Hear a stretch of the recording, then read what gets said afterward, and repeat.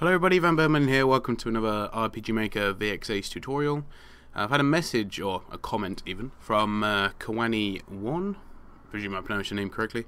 You want to know how to actually use your sprites, and how to, well, I presume how to get the most out of them, or how to, yeah, I don't know. I'm a bit confused by your question, but I will try to explore a possibility.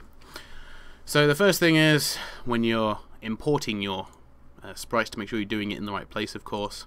So sprites will go into here, which is graphics/characters for sprites. So I'm just going to import some ones from the game I'm doing. Where are we? Not that one. There we go. Oh, which one is it? Right. So we're just going to add a couple of sprites in. We're going to put her in.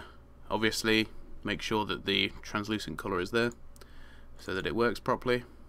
I don't know why that dot's there for, but never mind. And we'll import another one as well. There. Okay. So we've got two of them imported now, and they're in the right folder. They're in the characters.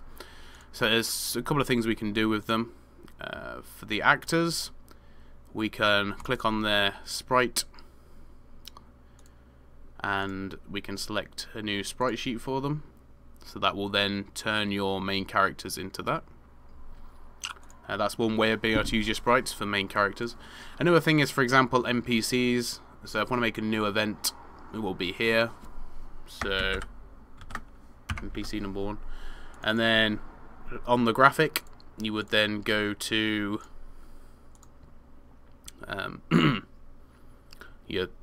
it brings up your sprites again, and you would then pick on the one you want to appear on your map, and then we could have her say something like, it wouldn't be capital H, would it? No. Hello there. So then she will say hello there. Obviously, if you want to put a face in, you can do. Should I just quickly do that? Yep, we shall. So faces, import. That's the old one, but okay. I think it's the old one anyway. Edit, face graphic. There, she's happy, she's smiling. I wonder if I've actually got the changed one. I'm lacking a little bit, but anyway, never mind. So yep, so it's in there, and you would then go on to play your game. Hopefully everything's muted. And then when it comes and loads up, there you go, she'll be there on the map, and whoa, and then you can perhaps talk to her, and then she will say hello there, and everything is all better. That's basically pretty much everything you can do with sprites. Of course, if you've got the visual battler system, they will appear on there as well.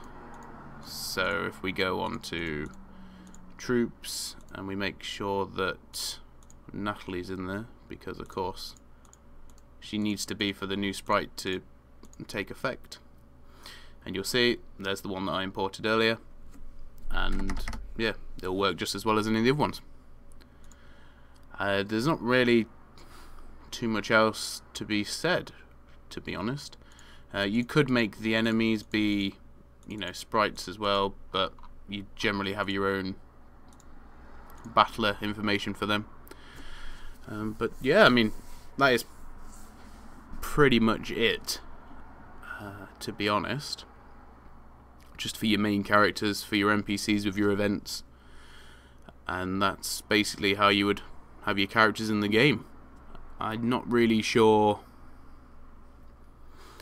what else you would use them for, but hopefully that will help. And yeah, good luck with whatever you're creating, Kawani1. And thank you very much for asking me a question. If you have any more to ask on it, you can, of course, put a comment on this video, and I'll see if I can help you if necessary. Thank you for watching. Goodbye.